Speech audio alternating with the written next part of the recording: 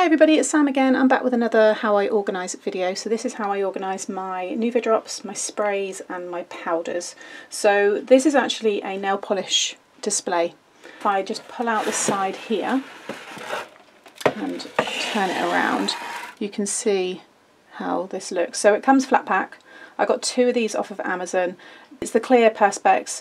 I can't remember how much I paid. They weren't too expensive. I think they were around $15.99, but this is a permanent piece of storage and I can't see myself ever really getting rid of this one. And if I did decide to change it, then I'd probably put my nail polish in it. So I do have a lot of those as well. But I like, as I've said before, I like my craft supplies on display. That just helps me know I have them. It reminds me to use them. And it also, I think, looks quite pretty. So I've tried to arrange it really with my favourite colours at the front. You'll see there my three favourite colours along with the lime there. But this is all the Nuvo drops, so I have mainly the crystal drops in this one, and then it goes into the glitter drops at the back, and then I've got the one below which I'll show you in a moment. But I understand this isn't going to be for everybody because, you know, you might not have the space, you might just want to keep them in a tub, which is a bit more compact, but I do like to be able to see them, and you'll probably, you know, if you watch my lives, you'll hear me, or, you know, say I'm just going to choose a Nuvo drop, and it's really nice just to be able to look at this quite quickly and, you know, pick the ones that I want. So I will link this exact one because there are different versions out there, but this one has the depth in all of these little trays to hold these really well. So that's the one that just has all of the Nuvo drops in. I've just moved the camera down to that next shelf here, and I also have this on a little hook. I actually just use one of the holes that's already in the bookcase here, so I'm not making any extra holes. But this is all of the it's the swatch sheets for all of the colours. You've got the jewel drops, the glitter drops and the crystal drops there. It comes on an A4 sheet when you print it, but I've just then cut it into strips and then I cut them all up. I've got some there that I still haven't got, but it's quite nice to take this over to my desk and I can pick a colour and then I can come over here and look at it. So I just keep that hanging next to it. But on this one here I have the vintage drops going into the jewel drops. I've also got some of the stone drops there.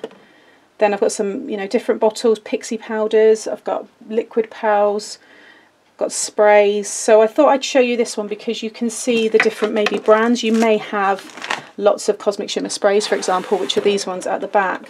And these again fit really nicely.